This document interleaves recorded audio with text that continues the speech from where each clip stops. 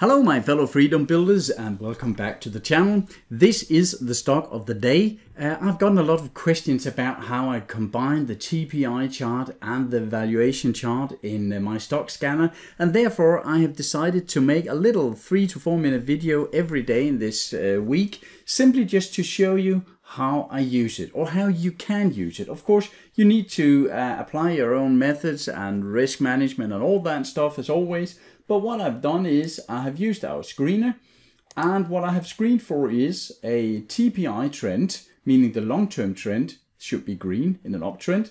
Then I have the weekly TPI should be in accumulation oversold phase, either pointing down or up.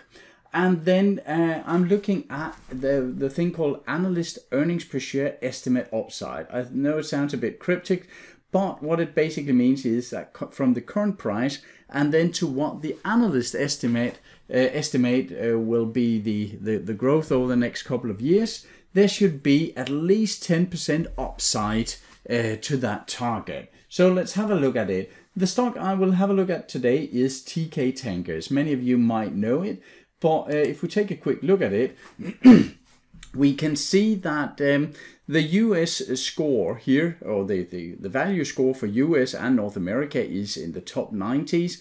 Quality is very high, close to 90 as well. And the momentum score is 78 for United States and 77 for North America. Doesn't matter too much when it's US because US is most of the North American stock market, but there is a bit of a difference. Overall stock score 98, so a very strong stock. Price to earning right now 7.1. There is a drop in earnings. We'll have a look at that just in a second. But overall, we can see down here in the quality, they are making some very, very good percentages here in return on capital, return on equity.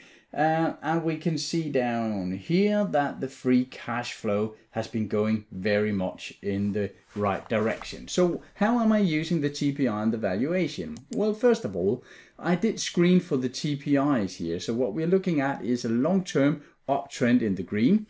And then we have an oversold accumulation here in the weekly, and actually we also have it in the daily, which just makes it even better. Meaning that from a statistical point of view, both on the daily and on the weekly time frames, this ought to be going up soon, and we are in a longer term uptrend here. So this is just what we want to see.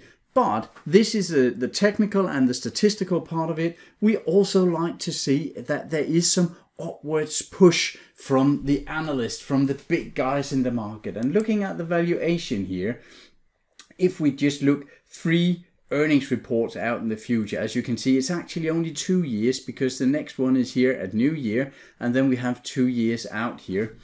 It does seem a bit dramatic here that we have the first year earning, that is this year, with a rise in earnings per share growth at 130%, and then next year a minus 31. If you're looking at the tankers, marine shipping and so on, they are dropping over the next couple of years, many of them. But if you're looking in here in Market Screener, they often have a bit more out in the future estimates than we do. We can see that the net income here should be going up roughly 10%. You can see the mid number there from 331 to 362.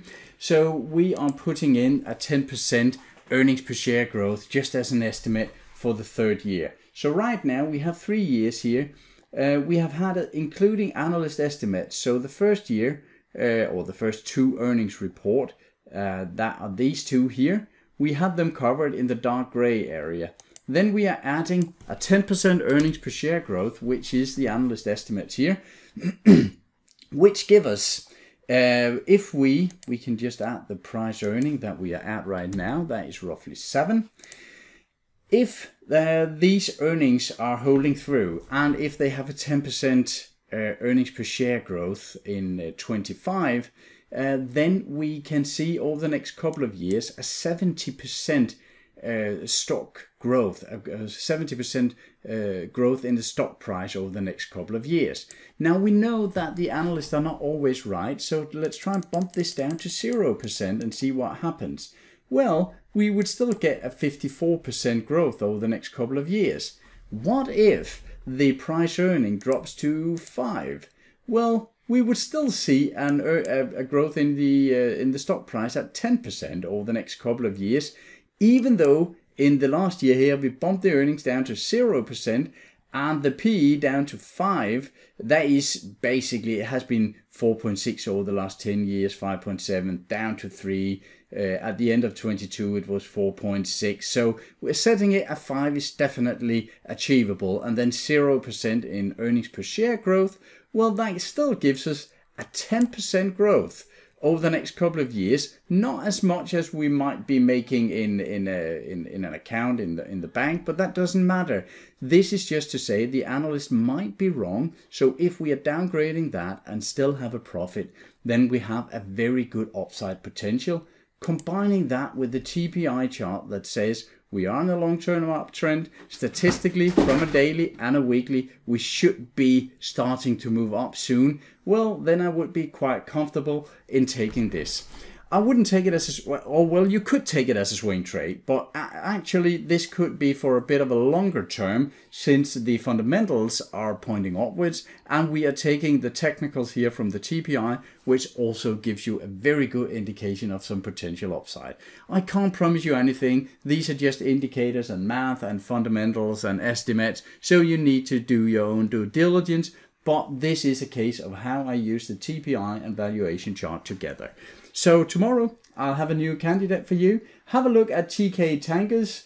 It is a ticker symbol TNK. Have a look at it. Decide for yourself. Take care of yourself and your money out there. And I'll talk to you again tomorrow. Bye.